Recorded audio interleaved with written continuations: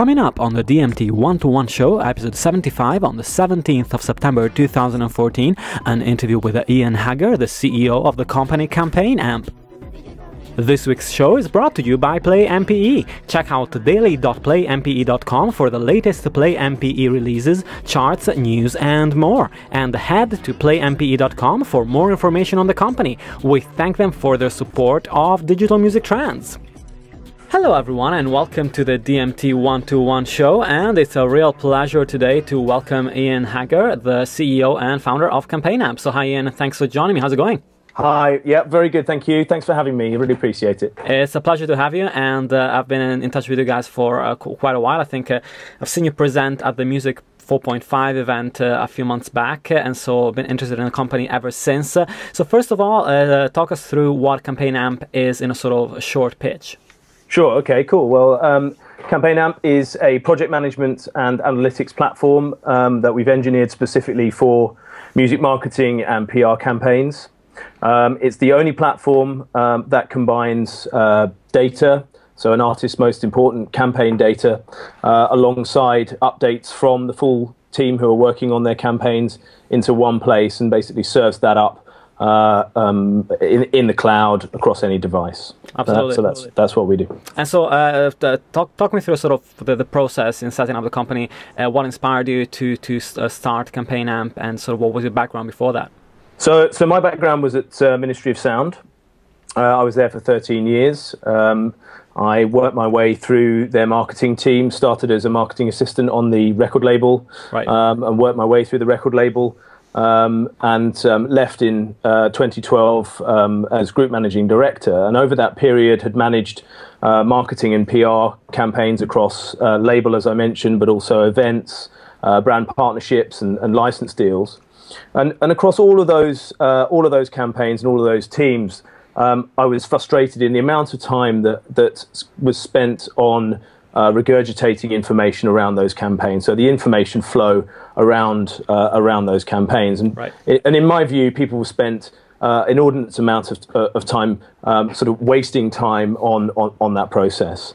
It was something that we were very hot on, yeah. And I've been very hot on myself during my career. You know, the flow of information is crucial in terms of making sure that your campaigns are optimized. But I just felt like, you know, in this day and age, it was silly that there wasn't a platform or a piece of technology that we could use that would really help. Yeah. And having explored various sort of existing options, from generic project management platforms to, obviously there are analytics tools out there as well, I felt there was nothing that sort of combined the two into an effective sort of campaign management tool, and was able to save people time. Absolutely. So did you kind of approach it from a project management perspective with a particular sort of process in mind, or did you sort of combine different processes together to get to this platform? Yeah, so we did come at it from a project management point of view, and really the first issue that we looked to solve was the one of that time waste and the communication issue that we were trying to remedy. Right. And really, having solved that, what actually we've ended up producing is a platform that has a huge amount of contextual data that sits around the actual data. And in doing that, we've been able to bring data to life. And one of our sort of guiding principles that we try and make sure we're sticking to is that we're all about bringing data out of digital silos and trying to bring it into a wider user group. So try and make data accessible, make it usable to people who wouldn't necessarily normally just focus in on just data. Right. And really that sort of, you know, hopefully people who are using our platform can see that right across it, from the way that we've tried to make the interface as simple as possible to work with, to, you know, trying to get information across extremely quickly. So, you know, at a glance, you can see what's going on in your campaign very easily. that kind of stuff. Yeah, absolutely. And I would imagine that a lot of people that listen to the show that are working at a label would recognize the fact that a lot of the campaigns now have a global sort of impact, especially if you're talking about medium to larger sized artists. And so this is it sounds like a great tool to be able to monitor some of those activities across the board. Yeah, absolutely. So, I mean, we have started focused. We've focused on the UK first as our home market, obviously, and we've been making great strides here. You know, we're now working with Universal, with multiple labels at Sony and Universal, with a range of the larger indies, and we've also started to work internationally with labels in Australia and labels in the Middle East. We've been having conversations with the States, obviously, as a market that's key. And it's very much our intention that the platform will help to manage those global campaigns. Right. Really, that's the international rollout of the platform is the sort of the next thing on our agenda. And of course, talking about music, music is not actually, I just noticed the music is not explicitly mentioned on the homepage of CampaignAmp. So obviously the platform is really applicable to a variety of different spaces alongside music. So is this something that you're looking at? Absolutely, yeah. I mean, we're already working. We're already working in the event space quite significantly. So we work with a company called ThinkFlash, who are the largest event promotions company in the Middle East, and we've just been confirmed on a couple of campaigns with them outside of music. So we're helping them with a 10-day science festival that they're running for the Abu Dhabi government, and we're also working on a musical that they're putting on over the course of the next. I think that's live in October. Awesome. So we're already working outside of the sort of traditional gig space with them. We've got conversations going on with a range of other companies about them using the platform outside of music, and really, I think we're focused on verticals such as publishing. Yeah. PR companies in particular have an issue at the moment in that they're having to very much evaluate the worth of their campaigns for their clients. So. Yeah. A platform like CampaignAmp is useful to them in doing that.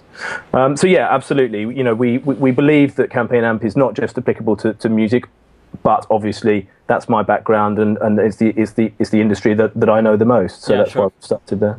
Of course, no. I mean, it makes absolute sense. Everybody's talking about contextualizing data today and trying to find ways to relate what you get from something like a next big sound chart to real life actions, to a radio appearance or somebody mentioning you on a national show just in passing and that causing a bump, and so sort of that helps interrelate all these different things and bring the data together. So I guess the important thing is for people to actually really work on it. So like in the experiences you've had so far, how easy was it to get everybody that was involved in the campaign to actually put it into practice and actually adopt the platform? Because that's a key concern, I guess. It is, and it was always going to be the hump that we needed to get over as a business. I mean, it's no easy task persuading people to change the way that they're working.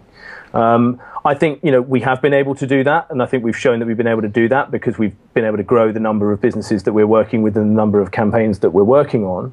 And quite honestly, it's because we're able to streamline and help those individuals to do their jobs more effectively and more efficiently, that actually they're happy to work within the platform and happy to upload that information. And that is really key, and it's key. That's the key thing about our business. I keep going on about simplicity, but simplicity is at the core of what we do, and really helping people to be able to get their information in a quick and an easy way. There's nothing worse, and I've done it myself, than somebody going into a new platform and just be confronted by this overly complex, fairly scary, quite frankly, interface that actually just puts you off instantly, and it's a real problem because people just instantly switch off. And unless it is your core task to really go after and really get into the nitty-gritty of how to manage those tools, and they're very good. You mentioned Next Big Sound, great tool, and there are a number of other very, very good analytics tools. We don't call ourselves an analytics platform. That's not what we are. we talk about ourselves in terms of intelligent project management and project management plus. And really, there are a number of very, very significant key differences between what we do and what a tool like Next Big Sound will do. We're not out there scouring the universe for music-related data and bringing it all together. That's not what we do. Yeah. We work in terms of proprietary, confidential information. Our platform is very much set up for that, to allow people to only access the information that they should be seeing. Yeah. So you can only see campaigns if you set them up yourself, or if you're explicitly invited, that kind of stuff. So there are very key differences between a platform like that and ours. That's not to say that they don't dovetail very nicely, because I think that they do, and there's benefits to analytics platforms, and there's obviously benefits to a platform like ours too. So absolutely, and so let's talk about sizes of campaigns here. The site is still a fairly closed project right now. You people that go on CampaignAmp.com today have to request a demo and then start getting in touch with you guys. And so, what is your aim as far as the sizes of projects that you work with? Are you looking to work mainly with the sort of medium and larger size projects, or would you like to also be embedded sort of in the projects of smaller bands that perhaps only have a PR company and a manager, and they don't actually have a label or have a different setup essentially? So I mean, good point. I mean, we are working with significant campaigns, and we've to date we've been involved in 18 number one campaigns, something like 67 top 40 campaigns. So we're working with serious level artists here. But the way that we've set the platform up and the way that we've set our business up is really to enable anybody that wants to come and use CampaignAmp to help them organize their campaigns. They can do so. And we have a range of price points, a range of levels of functionality from that will allow people to do that, from very reasonably priced at one end with limited functionality for exactly the type of campaign that you've just talked about, which is a PR company and a manager, a small team of people, right up to big, large teams of people working in multinational major labels. And we're running campaigns right across the board already in terms of that. So no, I'd encourage anybody who's interested, please do get in touch. You're right. We're fairly early stage. Ourselves, having only launched at the end of 2013. But in terms of our roadmap, it's very much in our near future that we'll be launching a payment gateway that will allow people to sign up using their credit card or their debit card, and just get on with using the platform to help them to execute their campaigns in a more efficient, optimized way. So, that's basically hopefully the future for us. That's great. And so, you talked about the UK. Internationally, we can see that there's a different emphasis on different platforms. So in the US, there's such a significantly different radio market than here in the UK, with thousands of radios. So is that something that you're taking into account when you're looking to internationalize the platform as to how people are going to use it, if they are going to structure the entire campaign around radio in the US as opposed to the UK, where there might be only a few key radio points, but there might be a wider base of press that they need to hit? How do you balance those? So I mean, in terms of the way that we're going about building out that side of the platform, we're very much around teams of people working on the campaigns that they're working on in those territories. So the campaigns will be structured so that someone who's sitting at the center of the campaign globally will be able to have a global view. The teams of people who are working in those individual territories will be able to have a territory view where they need to. And again, that comes down to simplicity. It's very easy to bamboozle people and give people too much choice in terms of what they're seeing. And people really just want to get on with their jobs. They want to be able to log in, go straight to the place where they know they need to be working, and just enter their stuff and work in the place where they're working. But similarly, you need to be able to pull back out to, for someone like a marketing director or a managing director needs to be able to easily pull back out and get a global view. So that's very much how we're going about building out that functionality. People will be able to work in those territories, but then at a senior level, management will be able to take a global view on what's going on. And I think, that's sort of how we're trying to structure ourselves, I guess. Absolutely. And you talked about the fact that, of course, you're not an analytics company, but in terms of external data points, what are the key ones for you guys? Do you get, for example, external gig information automatically embedded, or is it mostly a manual process? How does that work? So I mean, we've got a number of inputs at the moment. Obviously, I mean, you mentioned radio. we're bringing radio and TV airplay information into the platform via APIs. Obviously, the social platforms. We're putting API information straight in from them. So a range of the social platforms that you would expect.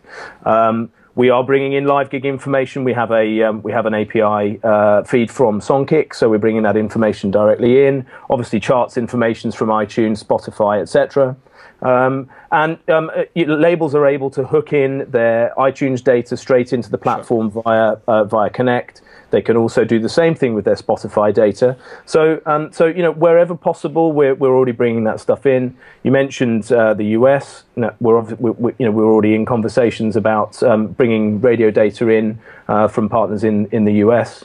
We're just adding more and more feeds as we go along. It's very much been a process of listening to the people who we're working with and responding to their needs. That's the way that we've gone about building our business from the very start. From the moment that I set out, trying to conceptualize what our prototype product was going to be, I was out talking to people about what they wanted from us. What would they like to see, and that's at the very heart of our business and about and how we've gone about building out our product. So, and that will continue to be the case. That's fantastic, and I think it's a great product. Unfortunately, I couldn't actually showcase it during the show, but if you go onto CampaignAmp.com, you can get a flavor of what the platform looks like, and if you're interested, you can always request a demo. I'm sure Iain will hook you up, and that's pretty much it for today. But again, it's CampaignAmp.com, and Iain, I am excited to see what's going to happen in the next few months, especially as you open up the platform to more users. Thanks so much for your time.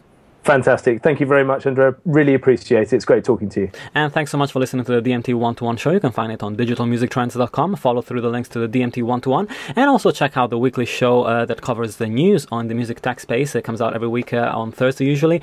And we have a panel of people and we talk about what's happening in the music tech industry every week. Thanks so much for listening. Have a fantastic week. And until next time.